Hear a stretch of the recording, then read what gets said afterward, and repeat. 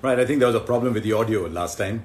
So let's see, right there, some of you have joined again. Sorry about that. I did talk about how it wasn't easy for Roger Federer and Rafael Nadal. I mean, for them, getting a first serve win seemed to be much more difficult. This was so tough for them.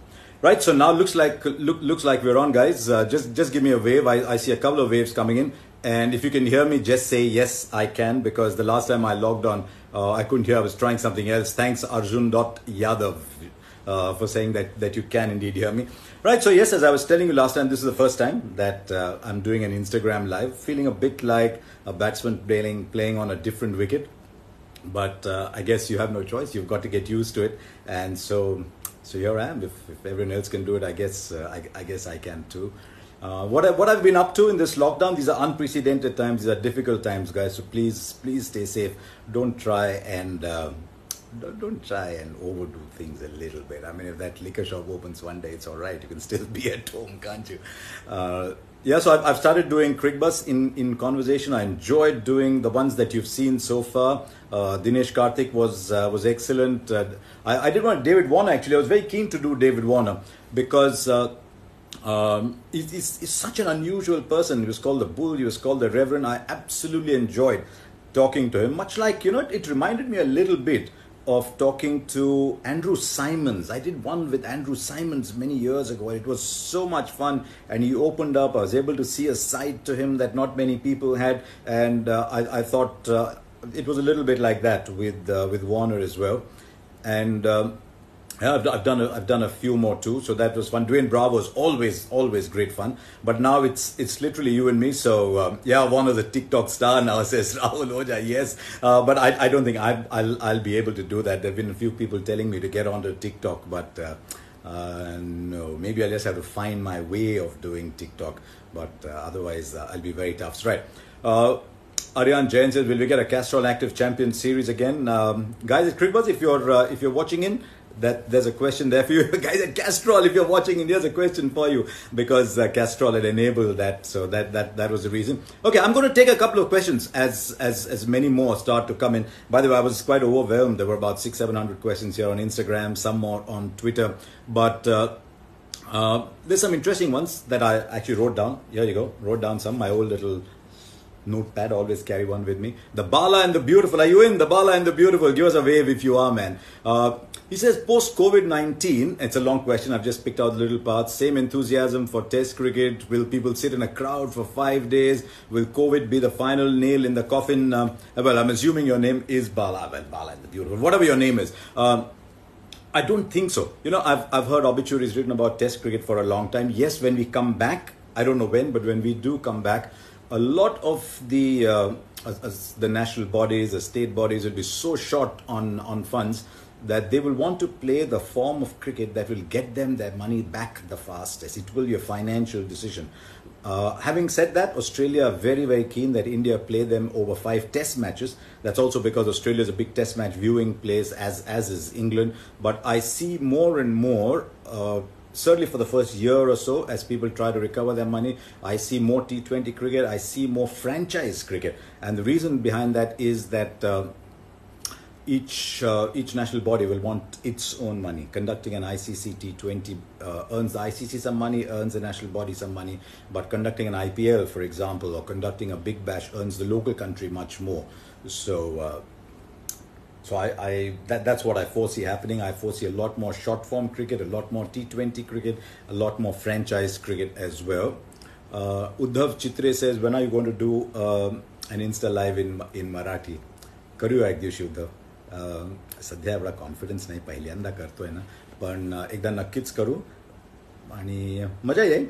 माझ्या बऱ्याच मित्रांनी पण सांगितलंय कधी मराठीत पण करा, तर एक दिवशी मराठीत पण करा. हिंदी में कर लेते हैं एक बार, जो भी जबान आती है उस जबान में कर लेंगे. And I'll take one more before I start taking all the questions that are coming in. Delighted that there are so many coming in.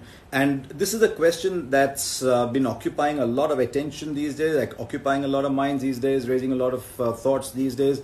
And 3 different people have asked them. Actually, the funny part is I can't read my own handwriting.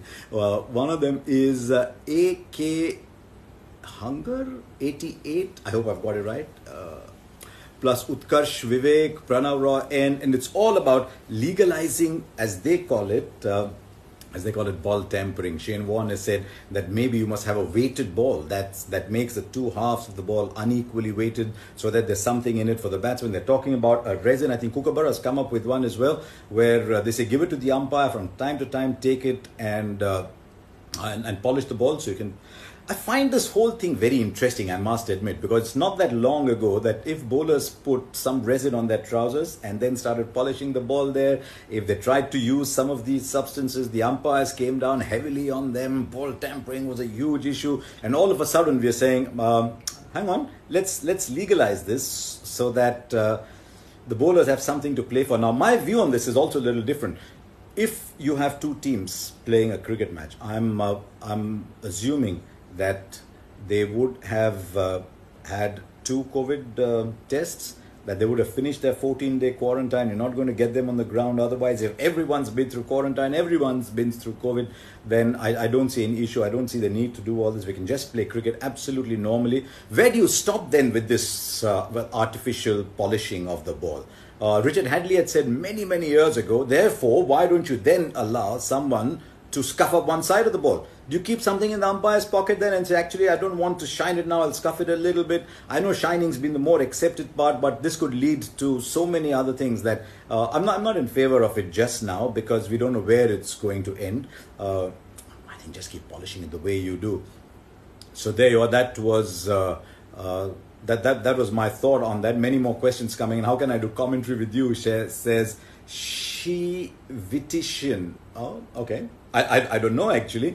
I'm not on the that side of the business where people actually select commentators. But keep trying. Nowadays with digital media, you can do your own blogs, you can do your own video blogs. TikTok's making stars out of people. Instagram is making people like me go weak in the knees and get a bit nervous. So you can start. You never know what happens. Some of you are sending a request to be on the live video. Just join in. It's as I get used to it, we'll do a lot more. Here's an interesting one actually. I am GSK says, I'm GSK. Are you in? Okay, before that, Jayavardhan says, what's my view on the upcoming Australia series? I don't know. I think a lot depends on where COVID leaves us. I live in Mumbai, and we've not quite had that much success. The number of cases are growing up. No one knows if there's a second win. No one knows how much physical distancing has helped. So I don't know where we will be in August, September. I'd love the series to go on. I love going to Australia. I know that when you go to Australia, you get very good cricket. Smith back, Warner back, Labuschagne now in as a very good number 3. It'll be a lot more competitive than it was last time. So certainly hope it is. Australia, on the other hand, are doing pretty well. I think South Australia haven't had a single case. They had this unusual solution, didn't they, where they said if it comes to that, we'll play all 5 test matches at the Adelaide Oval, a new hotel that's open there, and we'll play there. I don't think we'll need to go that far, and hopefully by November, December it will clear. So I hope we can do that. They want 5 test matches. I wouldn't mind there being 5 test matches. India, Australia, England, Australia, England, the 3 axis, the 3 major powers playing 5 test series. That's not a problem. There's a lot of questions coming in about Rohit Sharma. Gaurav just asked one, and I think I had a few more here. Yash K. Mehta, Santosh Chetri, some of you had asked questions whether it's time to give a full-time white ball captaincy to Rohit Sharma, and whether indeed I'm in favor of split captaincy. Now, I did a program with Sean Pollock and Elmer Schmidt on the ICC channel. And we didn't have much time there, so let me explain in full what I had, because some of you didn't quite like my response on why I wanted just one captain. First of all, I think Rohit's an outstanding captain. Anybody who delivers 4 IPLs in 7 years, and IPL is a very, very tough tournament. The standard of cricket in IPL is higher than that of many bilateral T20 internationals. So to deliver 4 IPLs in 7 years is fantastic. There's a new side to Rohit Sharma. He displays far more empathy. He's far more cool. He's much cooler. I think he's far more secure with where he is. He's batting beautifully. But look at it this way. Rohit Sharma has just come back into Test match cricket. He's done really well, but he hasn't had huge experience of playing overseas. Now he goes overseas, he's not doing too well. Suddenly his place in Test match cricket comes under scrutiny. He's wondering, will Virat pick me? Will he not pick me? Next day I'm captain and Virat's looking at me. What happens to someone like a Kuldeep Yadav? Who does he look up to as captain? So I'm not in favor of 2 captains when both of them are in contention to be in both sides. I remember Australia had Ponting and Steve Waugh, but when Ponting became ODI captain, Steve Waugh was no longer playing ODI cricket. So they didn't have these 2 different power centres. Owen Morgan is captain of England's limited over side, but he's not in contention for a Test game.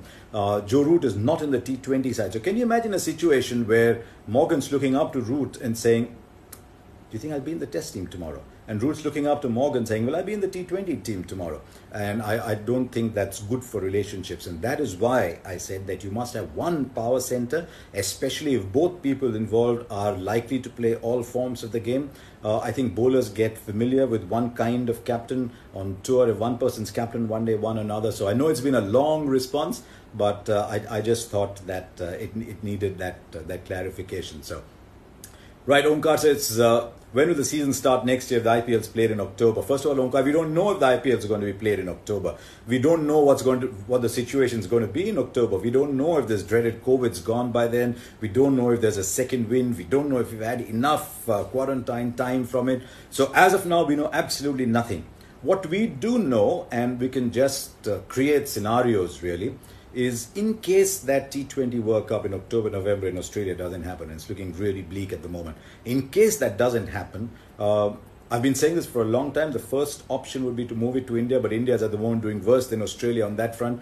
But should the situation get better by September, then I see India's cricket board, the BCCI, making a very strong pitch to having the IPL in October, November for many reasons. One is, of course, it's a fantastic tournament, but it brings you 70-75% of your income. That's not something to be scoffed at because, look, the England Cricket Board has just said if the whole season's washed out, they'll be £380 million behind.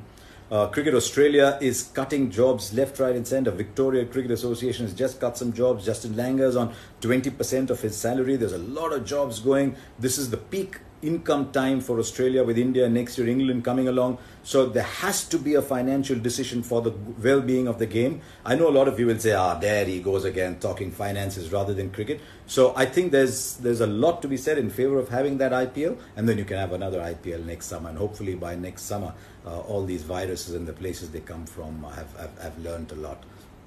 So yes, Abhishek says India versus Australia will be a good contest. Extremely Kaushik says RCB or CSK. You get that lovely length ball outside off, you let it go. Will this long break affect the form of players, says claustrophobic guy. First of all, claustrophobic guy, stay claustrophobic for a while. Stay indoors, don't try and get out. But yes, it will. I think it will affect the bowlers much more than the batsmen. It will affect the fast bowlers much more than it will affect the spinners, because they've got to get fit to bowl fast again. You can do all your training, but just that run up, that leap, that landing, the ankle taking the load again, their force going through the ankles, the shins into the thighs is not easy. So I in fact read somewhere, it might have been Jimmy Anderson, but I'm not sure, said that it'll require 3 to 4 weeks at least for the fast bowlers to get match fit. So if you say we're ready to play cricket in July, I don't see the fast bowlers being really fit to play by early August at least. So yes, it will take time. The batsmen will come back faster, but I think the fast bowlers will take a long time to come back. My current favourite batsman, there's loads. One word about MS Dhoni, says Advait the Zankar. Okay, maybe that's what it was, Advait. If you had asked me what are the 3 things I'm looking forward to the most from this year's IPL, very close to the top of that list would have been to watch MS Dhoni play, because there's just something about Dhoni. You never know what's going on in his mind. Dhoni is not the kind of guy to turn up if he's not fit. I'd said many years ago that if Dhoni wasn't ready, if Dhoni thought his time had come, there'd be no grandstanding, he'd just walk away. But Dhoni came back to Chennai. He came back very early. I think Suresh Raina had tweeted, I think a couple of others had said that he was hitting the big shots, he was looking like he was in touch, he was very hungry. If all that is indeed true, then I don't know whether he was ambitious, but maybe he was giving himself one shot. But I won't be surprised, and I've said that before, I won't be surprised if Dhoni says, listen, I've had my run with India, and I'll be blocking the path for a lot of youngsters. KL Rahul is just coming good. Rishabh Pant will come good in T20 cricket. Dinesh Karthik's making a case in T20 to be a finisher again if he has a good IPL. My feeling is that the relationship between CSK and MS Dhoni runs very deep.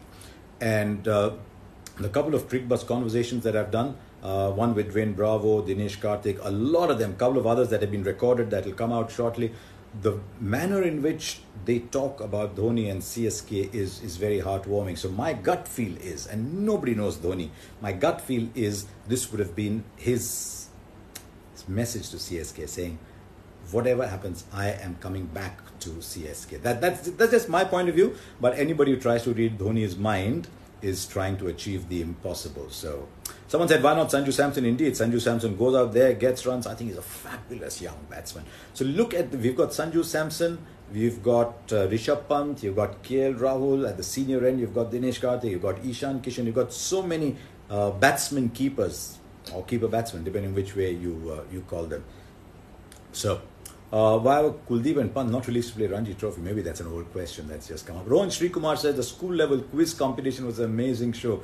Would you want to come back for it? I think I did that for 5 years, and it got to a stage where the children were getting a little too nervous. My ability to handle their sadness, their disappointment in case they lost was starting to affect me.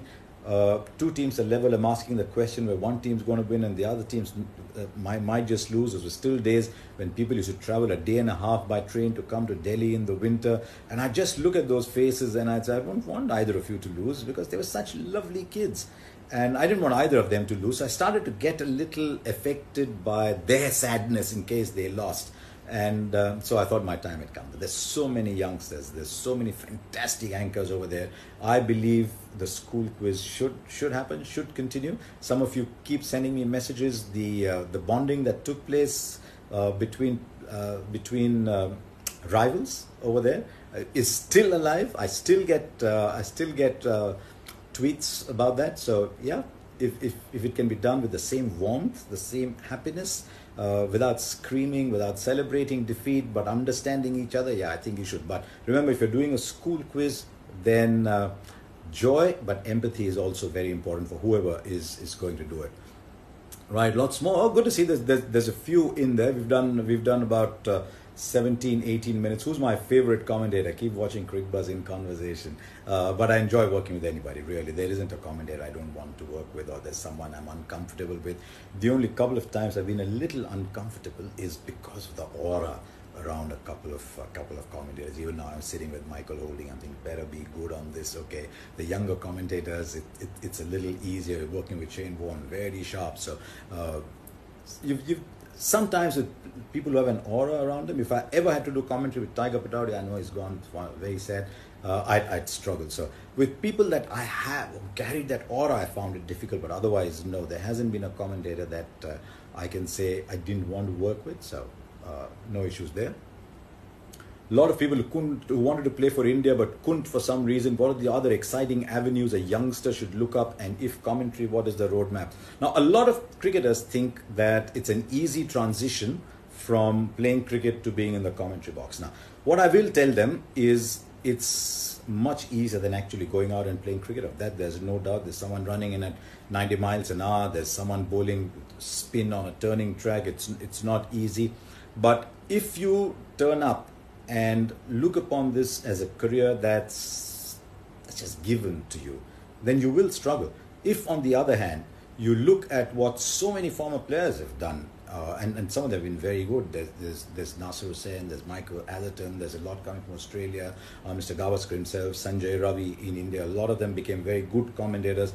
A lot of them approached the new profession in the manner they would have approached the old profession, meaning they try to understand what it required when it came to hosting. They try to understand technology, the medium. Akash Chopra has done it really well. Murali Karthik is on the way. If you're willing to do that, then as a former cricketer, you've got a huge advantage. If you just turn up, you'll get found out. And I think it was Ian Chappell, not my view. I think it was Ian Chappell who said, as a former cricketer, you get 2 years in the box. As a former captain, you maybe get a third year in the box. After that, it's how well you understand the medium. And there's some fantastic new player commentators coming in, which is nice. I'd like to see a few more very good anchors make the transition into commentary, because that served me well. And that is what I would advise a lot of producers coming through as well. Keep room for a collar. A lot of very good young anchors. Let them get into commentary as well. Let them feel their way around. And I'm glad that someone like Jatin is doing that now. Gautam Bhimani did a fair bit of that. So I'm happy. I'm happy on that. How to be a cricket blogger, says Rahul_photos. By the way, I tend to give slightly longish answers. I might miss out on some questions that are scrolling up. So I hope you don't mind. It's very easy. I don't know the technology behind creating a website or creating your own blog spot, but just do that. Start writing, put your thoughts together. You'll realize that it's not as easy as you thought. You'll also realize that facing the camera is not as easy as you thought. So do your own little blogs. If initially, keep them private, maybe share them with friends till you're confident enough, and set up your own blog page and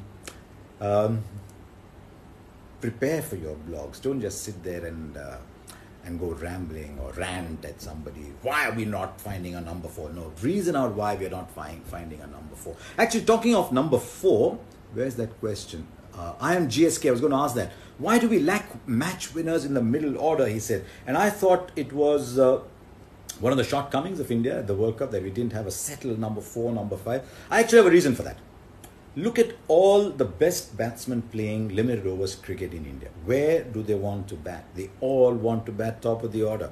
They all want to bat top 3. Saurav Ganguly told me once, there's no better place, Harsha, he said, to bat in white ball cricket than right at the top of the order. You saw that. There was Ganguly, there was Sehwag, there was Tendulkar, of course, there was Gambhir a little after Ganguly. They were together for a little patch. Everybody wants to bat in the top order. Batting 4-5 is a completely different kettle of fish. Batting 6 is very, very tough. So if you're looking for a number 4, number 5, then you've got to look at somebody who's actually batting 4-5. Then you cannot measure him in the same, cannot weigh him in the same scales as you weigh number 1, 2, 3. You can't say, but his average is only 34, whereas somebody else's average is 45, because you're playing different roles. Look at how that person plays when he comes in 10 for 2. Look how that person plays when he comes in at 260 for 2. And that's why I had a lot of admiration for Kedar Jadhav, by the way. I thought Kedar Jadhav had a very, very difficult role to play, and very few people in world cricket played that role as well as Kedar Jadhav did. Very tough. So you need to find specialists when you're looking at 4, 5, 6. I'm very happy Shreyas Iyer has come through. I hope he wants to continue batting at number 4. Look how well Ross Taylor's doing at number 4. So yeah, I think that's one of the reasons. Far too many people, the best players are playing in the top order, the best numbers are coming in the top order, and suddenly there's no 4-5. And it's been an issue. I think Suresh Raina sort of drifted away a little bit. MS Dhoni moved on. I mean, got a little older. So yes, there is a gap there. But I think we need to look at 4 and 5 almost as a separate exercise, because the top 3, you'll always have enough people playing the top 3. Why are teams winning less overseas, says Rahul S. It's been a trend for quite some time now. Your thoughts? A couple of thoughts. I don't know if resilience is going down. I don't know if teams are getting starts.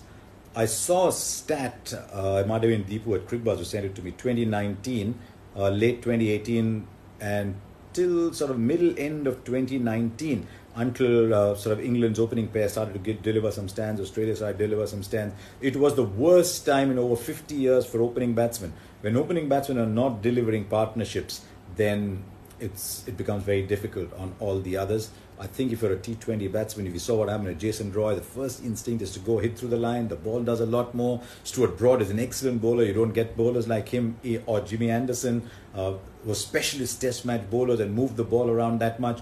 So that is my view, that the see the ball, hit through the line approach in T20 cricket, and the fact that if someone's batting an entire session, like my friend Akash Chopra used to bat, go in at lunch 25-30 not out, doesn't matter, you've done your job. That's what he did so well in the test matches that he played. maybe that's one of the reasons. So these are two or three reasons I think that teams are not playing that well away. Bowling is excellent though. How would you accommodate Gill and Shaw, says Supratim, in the shorter formats? I don't know. Prithvi Shaw is such a good player when he gets going. Everybody I speak to, I don't know if you saw my Crick Buzzing conversation with Dinesh Karthik. Every time I spoke to him about Shubman Gill, he just said it's a question of when rather than if. So I just think he's got to have a breakthrough season. But Shubman Gill is, to me, in the middle. He's opening a lot, but I think a 3-4 is the next cab of the rank. Here's an interesting question I pulled out, actually, because I thought some of you might be interested in my view on that. Sudarshanam _7 says, is it imperative to be witty if you're a presenter? No. If it doesn't come naturally to you, don't even try, because I'll tell you there's advantages of smiling, of laughing, of seeing the positive inside and believing that you're blessed. Because when people smile on a telecast or a broadcast like I'm doing now, the person who's watching tends to, without realizing, start to mimic that. I mean, you look at anchors who are forever angry and shouting, and even when they're delivering good news, and when you're watching, you're also a bit like that. You're wondering what's coming next. Whereas someone who's smiling, you tend to smile as well. So I think being pleasant is far more important than being witty. It helps if you look a certain way on television, but I don't think it's mandatory. Look at me. I was able to have a decent run myself. But it's important to be comfortable. It's important to be earthy, nice, be decent. And I think the word that my producer, who I owe a great debt to, Ray Hume, used was warmth. I think you must transmit warmth through the screen into the homes of people that you're privileged to be in. So warmth, remember. So if you can do all that, yes, you can be a presenter. If you can be witty as well, nothing like it, but you don't have to be. And one last one before I pick up a couple more questions. I think we've been on for a while already. Once Hardik is ready, says Trinab _12, when Hardik is ready and fit, will Chahal and Kuldeep get together? Will Jadeja retain his place? Jadeja came in at number 7. And Hardik was playing number 7 because Kedar Jadhav was giving you a few overs at number 6. Hardik Pandya batting at 7 with 6 batsmen who do not bowl and 4 others who do not bat. The pressure on Hardik Pandya is too much. He's just coming out of a major injury. He has to be for a while at least the 6th bowler. So if Hardik is batting 7, then you need someone who can bowl at 6. That's not happening. I think Hardik Pandya's future is number 6. If Hardik is batting at number 6, for the same reason you cannot have 5 people who don't bat after him. But look at Jadeja's numbers in white ball cricket. In the last 12-18 months, they've been sensational. So my view is Hardik Pandya 6, Jadeja 7, depending on who's playing well, who's fitter, in form, Deepak Chahar, Bhuvneshwar Kumar at number 8. Then you've already got 2 seamers. Depending on the condition, you play 2 Ristis and Jadeja, or you play a Risti and Jadeja and play 3 seamers and Hardik Pandya. But in long term, Hardik Pandya has to be your number 6. Rishikesh Bangar says different captains in different formats. I think I've answered that. I think I've taken all the questions that I had prepped for. Actually, here's an interesting one. Arya _Jairam00. Are you there? I'm assuming your name is Jairam, by the way. It says, how do I handle a generation gap? That's very nicely put, actually, because it's not one generation, it's not 2. There's a 3rd generation, 4th generation gap coming up shortly. My approach is to respect every generation that comes, and I've said it so many times. I enjoy seeing this new generation coming up. In my profession, I see these young anchors coming up, so much talent, so much ability, a lot of the female presenters coming through. There's some excellent female commentators that have come through on the world stage. I'm looking forward to some of them coming through in India as well. So there's so much talent coming through. We go out at the Winning Way, my wife and I do these corporate sessions. I see a lot of talent in young India. You've got to respect that talent. If you keep telling them, you know what things were in our time, they switch off immediately. So ask them what they think, respect them, encourage them, and then I think the generation gap becomes a little easy, except that they start calling me sir and uncle, and at that point, okay guys, that's enough. Yeah, someone says Ridhima Pathak. I should mention, yeah, Ridhima was excellent too. I thought she's a good presenter. keep the live for 24 hours. No, thanks. There's a lot of you coming in as well. Any comments on MSK Prasad's selection committee? Very easy from the outside. What I liked about MSK Prasad's selection committee was that there were quite a few players who made the transition from India A to India. When they were not doing okay for India, they went back to India A, and I thought the manner in which they picked India A teams was very good. You saw Mayank Agarwal made the transition quite easily because he got a lot of India A experience. So I think the way they picked India A teams was excellent. When it comes to picking the national side, I think there's a huge input from captain and coach, because they need to be comfortable with the players who are in there. Sometimes the selectors will pick players. If the captain and coach are not comfortable, they don't play them, and then that can lead to unfortunate situations, as we've seen a couple of times. The one thing I will hold against them, I thought MSK is a good man. The one thing I will hold against them is that number 4, number 5. They should have stayed with somebody at 4 and 5 and not had India going into big games still uncertain of 4 or 5. So I thought largely very good job. You know, it's very easy to blame selectors. Now remember, you're MSK Prasad and you're sitting with Virat Kohli and Ravi Shastri. You've got to take their views into matter, their strong personalities. It's not easy being a selector, so I have a lot of sympathy, but I think the role of a selector is very important. I don't think a selector needs to have played 100 test matches, but he needs to have the courage of his conviction to stand up and say, no, this is a player I want to pick. What about a one-day wicket keeper, Vinayak? I think we've talked about that. 5:34. How much longer, guys? Ambatti Raidu. There you are, Bakshi Part. Ambatti Raidu. Ma Raidu Garki. What do I say to my Raidu Garu? A lot of time for him. His career was up and down and not easy at all. Had to fight his way back. First Mumbai Indians, then Chennai Super Kings. Make the most of every opportunity that he got. I thought that he must have, in his mind, believed he's going to be in the World Cup side. And then when he went through a little period when he was short on confidence, that was the time I thought he needed an arm around his shoulder. But now, remember, I'm looking at it from 100 yards away. I met him a couple of times. We speak in Telugu, by the way, when we meet. And I thought he was a little low on confidence, but you don't know what the captain and coaches think about him. Did they think, no, I don't think he's ready to be in that position?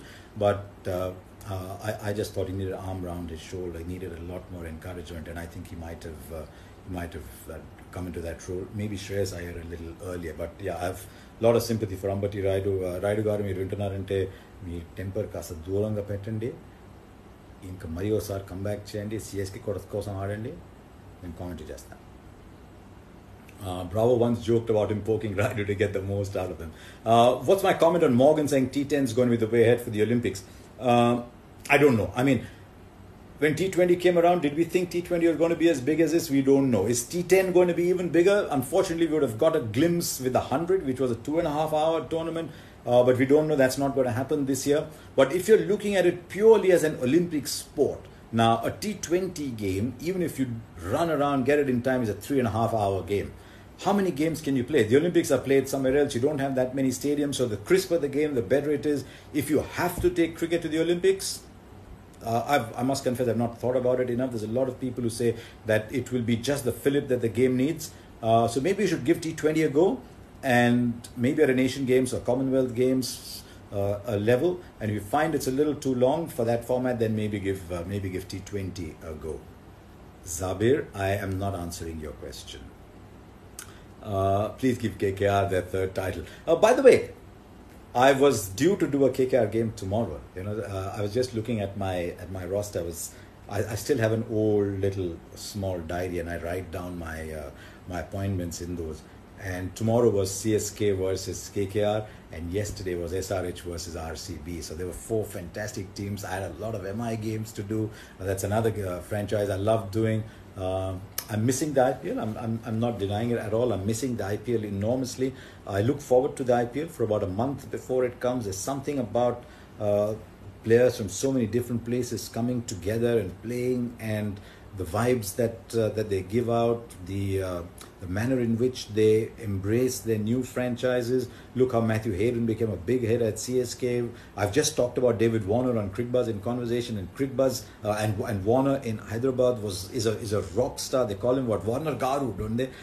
So I love seeing that side of the IPL. So yeah, I am missing the IPL. I hope you guys are. DK wants to call me something. It was very funny actually that Dinesh Karthik's mother-in-law, Suzini Ticheria, used to play cricket.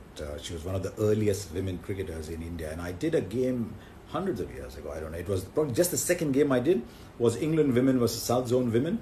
And I can't remember if she played that game, but she was around then. And that's what I was trying to tell Dinesh. And he said, if you watch my mother-in-law play, you're a little older. But I was very, very young. I got a break in commentary at 19. So, DK, is here you? Oh, where? Before you go, please address GK and DK. I'll tell you this about GK. I saw him as a very young music presenter once. And I said, there's something about this person. I look for a spark in people, whether they are players, whether they are producers, whether they are young anchors. And where Gaurav Kapoor has gone is fantastic. I'm not saying this because then he'll say nice things about me. But sometimes I sit in when we're doing Cric-Buzz Live and I'm looking at him and saying, could I? We're different people. But yeah, he's fantastic. I'm wearing pink. Am I supporting? I need some support. No, it's just that I haven't worn it for a while. These are lockdown times. So I looked right at the bottom pile of t-shirts and I pulled out one. So that was good fun. So yeah, so there you are. Thank you very much. We've been on it for a while. Thank you for joining me. There were quite a few of you who joined in, and do send in messages if you liked this kind of. Interaction. I'd love to do it again. If you think that I should have some different kinds of people, maybe cricket people, maybe non-cricket people actually. I'm doing conversations with a lot of cricket people on Cric-Buzz, but non-cricket people, if you think, if you want to do interesting conversations, maybe from the world of music, maybe from the world of business, I know, I don't know, just let me know. But let's do many more of these. Parin Chauhan says, session the winning way. No, I'll have to ask my boss. She decides how much of the winning way he does it. So I'll have to ask her. So thank you guys. Thank you for all the little hearts coming in on the right. It was my first Instagram live. As I said, I was a little worried. I went back and watched Rafa and Roger fiddling around, and I said, yeah, I said right at the start that was great fun. So thank you very much, and we'll catch up again, and I'll go and grab myself a nice hot cup of coffee. And you do that as well. But I will tell you this one thing before we finish. This virus is terrible. Do stay indoors as much as you can. Physical distancing. A lot of you watching this understand physical distancing, but people around you might not. So please spread the message as well. Physical distancing is critical. We've got to flatten that curve. We've got to get... we've got to find the better of that coronavirus. We cannot afford it to explode in India. So do stay safe. Do stay indoors as much as you can. If you can work from home, nothing like it. We need to get businesses up and running, because otherwise the side effect of that could be as bad as the virus itself. So yeah, do stay safe, and We'll meet once again. Do one with Virat. I don't know. I don't know how to get in touch with him. So that's a good way to end. So thank you very much, ladies and gentlemen, and we'll take many more questions next time. Cheers. Bye.